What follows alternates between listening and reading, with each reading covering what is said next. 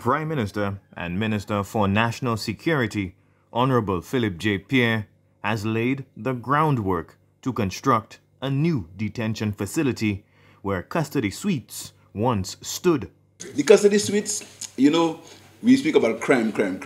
We're very concerned about crime. But one of the basic problems is when you arrest people, you must get somewhere to put them. The last government destroyed the custody suites, and no one has accounted for it. Why would you destroy a holding cell, a holding place for people who are arrested? In 2020, the buildings which housed custody suites and the Central Police Station situated on Bridge Street, Castries, were completely demolished. The demolition pitted the government in a legal dispute with the St. Lucia National Trust.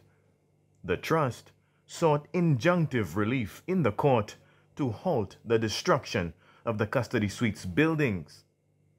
The trust unsuccessfully attempted to save what was one of the oldest buildings in Castries. The British constructed the Royal Jail, also known as Her Majesty's Prison, in the 1820s in St. Lucia. Before the demolition of custody suites in 2020, these historic buildings endured for over a century in St. Lucia's capital. The police have been adversely affected by the destruction of custody suites. Logistical challenges persist. We started working it, and hopefully we should get the custody suites in the next 9 months, which should help the police as far as being able to detain people when they're arrested. Because right now, if you arrest somebody in Castries and you have to bring him to Marigot, Ancillary, Denry, as far as Suffret, hold him, or just release him. You understand? And these are the short-sighted things that happened, and we're paying for it. Respite for the trust came via a court settlement with the government and a statement by the Office of the Attorney General on April 21st, 2023.